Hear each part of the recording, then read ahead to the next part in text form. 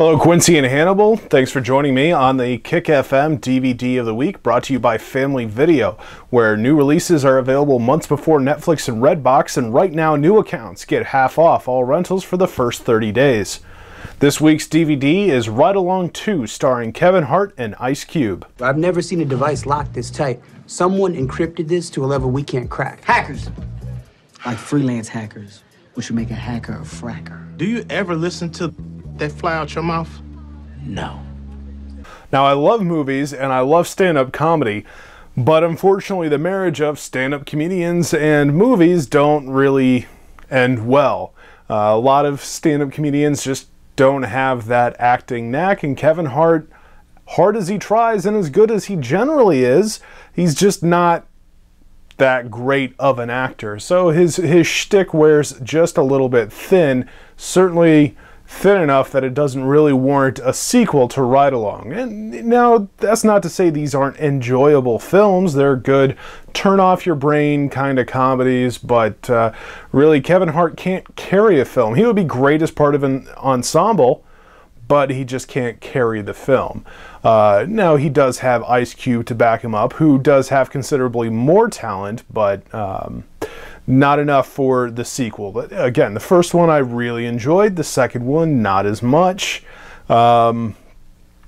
This is really just for die-hard fans of Kevin Hart, or if you really liked Ride Along, then you'll probably get some enjoyment out of Ride Along 2, but if you're just meh on the first one, then you're not really going to care about this one.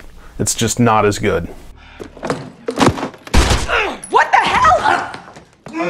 Again? You've done this before? I don't know what to tell you, James. Okay, I'm on edge. Killers! My nerves is bad, man. I told you to focus. You think I meant to do it? Now, as for the DVD, comedy DVDs are really where it's at for special features. They have the gag reel, which is absolutely hilarious, and at many times it's better than the movie.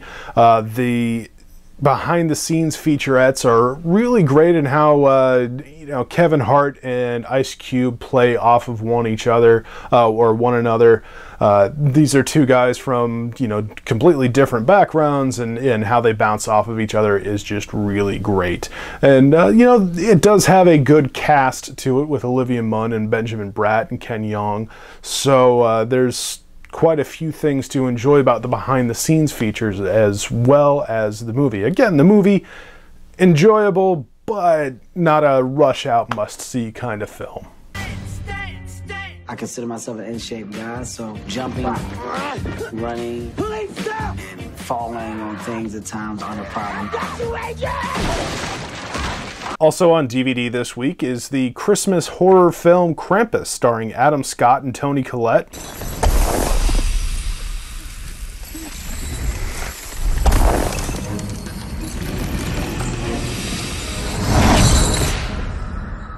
The Western Jane Got a Gun with Ewan McGregor and Natalie Portman.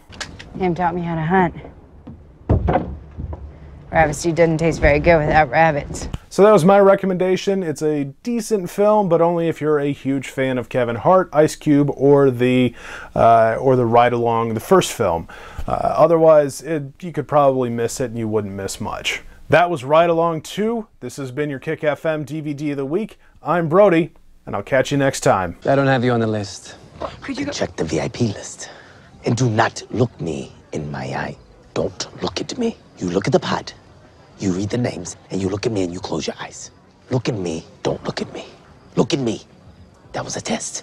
You failed. Hey everybody, just want to take a quick second to remind you to click the subscribe button down at the bottom of the video so you never miss a DVD of the week, brought to you by Family Video and 97.9 Kick FM. Thanks for watching.